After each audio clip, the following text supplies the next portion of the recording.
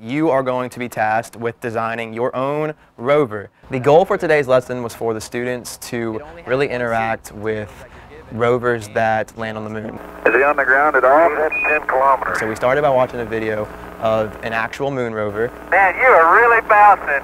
And then the students got to sketch and design their own blueprints for their own rovers. So they were each handed a bag of materials, and they got to use those materials to create and design their own rovers based on their previously drawn sketch and blueprints. They then got to test the rovers on a ramp of varying heights. So we have one ramp that was less steep than the other to simulate the rover driving down the ramp from the shuttle that lands on the moon.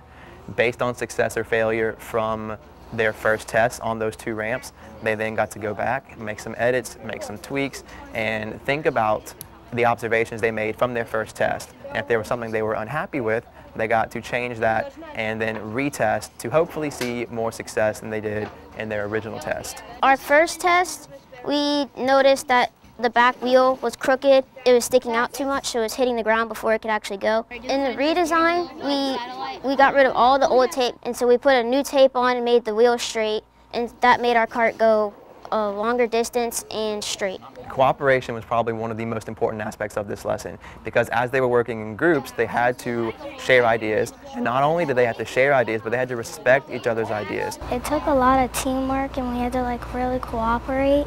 And so we had to use each other's ideas, and I liked building it and coming up with the different ideas to make it and then testing it. My favorite part of the lesson was actually being able to test it, being able to see what we did wrong and how we could fix it.